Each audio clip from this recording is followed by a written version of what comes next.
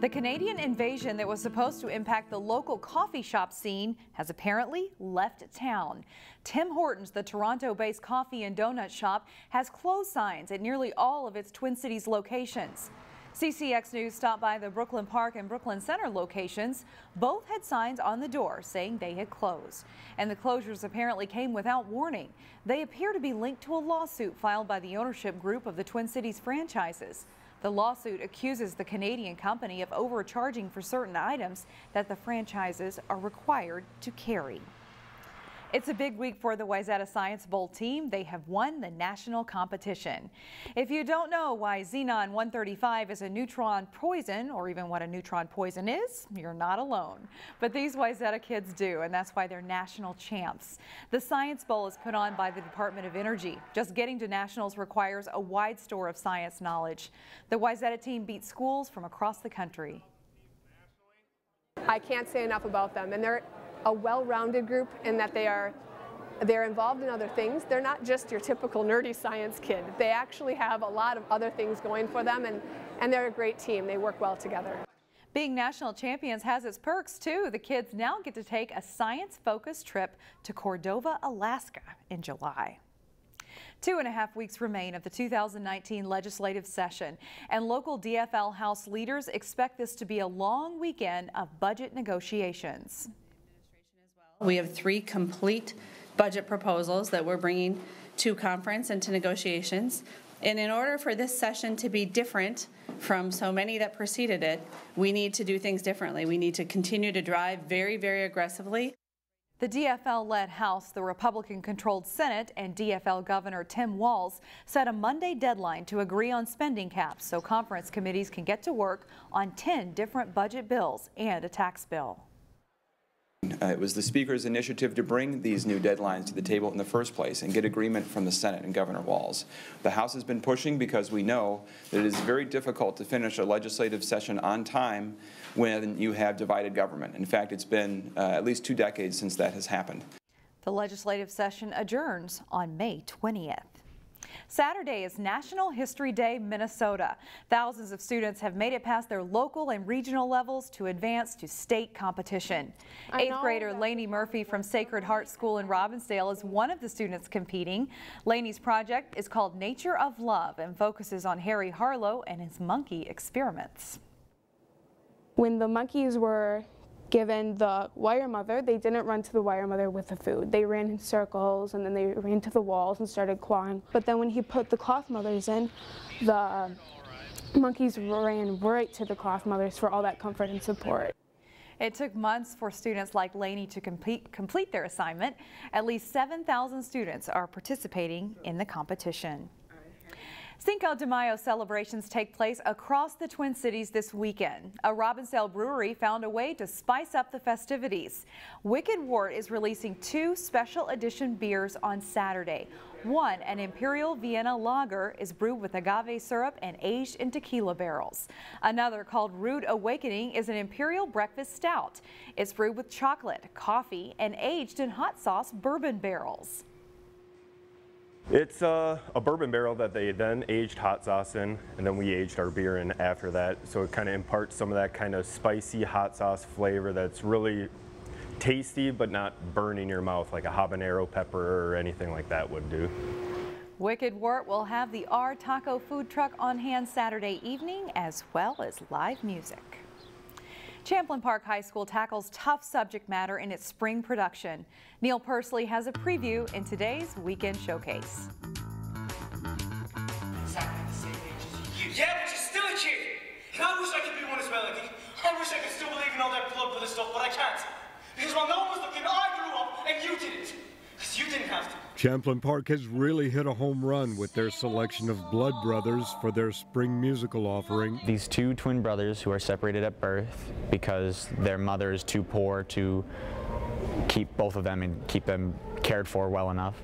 And so she gives one of them away to a richer mother, and the two of them grow up never really knowing that they're twins, but constantly finding themselves back in each other's life. The superstition hanging over the performance is that if the boys ever find out that they are brothers, they will die. I've learned so many new skills as an actor to like really get those gut-wrenching scenes, that emotion. This has been the hardest show I've ever done. Cecily Gaspar gives an outstanding performance as Mrs. Johnstone, the biological mother of both boys, who is also the cleaning lady to the wealthy family that she gave up Edward to.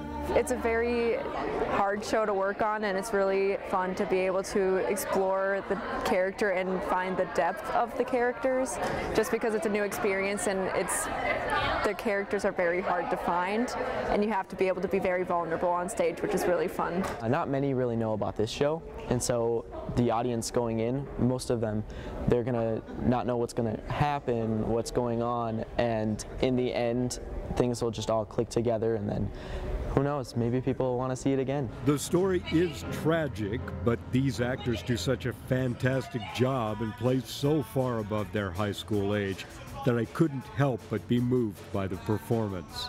Well done, Champlain Park. I give Blood Brothers a rating of G for gripping.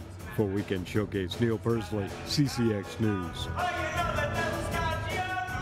Blood Brothers runs through next Saturday at Champlain Park High School. And as we go to break, check out what you can see this weekend at the Maple Grove Community Center. There are more than 100 quilts of all shapes, sizes, and designs on display both Friday and Saturday. This year's show is called Friends of a Feather Quilt Together.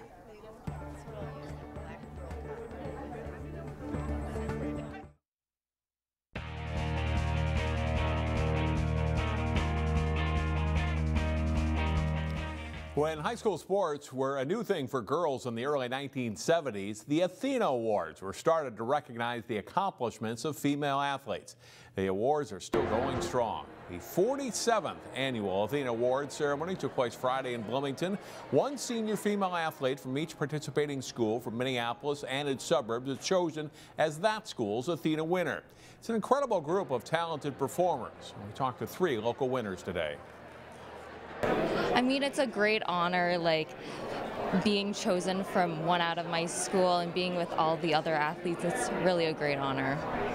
It's great to see all these other athletes that have done great things throughout their career, so I think it's nice for all of us to be able to dress up and do something different. So.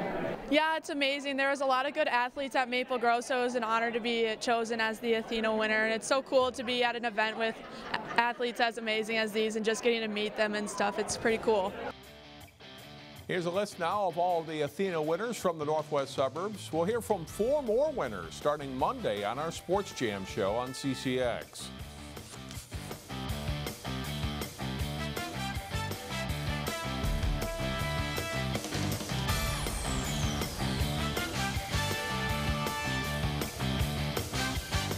The Wayzata boys lacrosse team has enjoyed success in recent years with 4 state tournament appearances in the past 5 seasons. Thursday night, the Trojans played host to 4th-ranked Eden Prairie. Second quarter, Eden Prairie's Jacob Ree gets away from the defense and rifles that shot in for a goal. Wayzata's Mateo Tice breaks in and fires. That shot stopped, though, by EP goalie Garrett Smith. Leif Benson makes a run for the Eagles, and he scores with the long stick. Then EP with a pretty goal. Will Aldrin setting up Will Foster for the quick strike, and it's 5-2 Eagles. The Trojans try to rally. Hayden Davison rips a shot that's knocked aside by Smith, and the Eagles go on to win it. 5-2 is the final.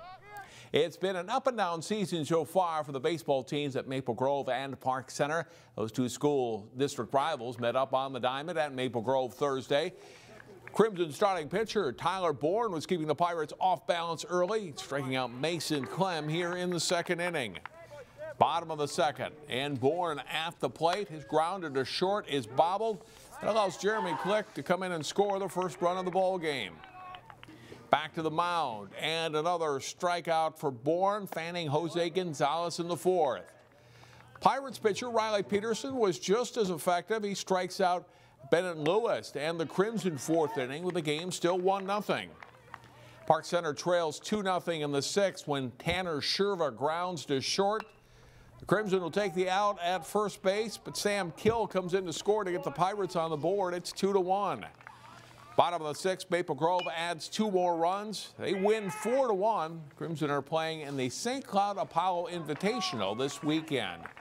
Also in the Northwest Suburban Conference, Totino Grace played at Champlin Park. Eagles' Carter McLaughlin rips one down the right field line in the 3rd inning, and this one will clear the bases. Alex Stevens, Ben Palmer, and Andrew Christofferson all score on the double by McLaughlin, and it's 3-0 Grace. Next inning, Palmer at the plate, and he gets a hold of one. Drives this pitch deep to left field and out for a 2-run homer. He puts the Eagles ahead 5-0. They would add 2 more runs in the 3rd to lead 7-0. Then in the 4th inning, it's Eric Radicek sending one deep to left center. This one's not caught as it hits to the fence. Quinn Gurman and Palmer both score to give Totino Grace a 10-0 lead as the Eagles are well on their way to their 7th win of the season. Champlin Park does score twice in their half of the 4th inning. Tyler Nelson flares a base hit out to left field. Brian Carter Fox with a run. But no more scoring after that as Totino Grace wins by a final score of 10-2. That's all for sports. More news after this.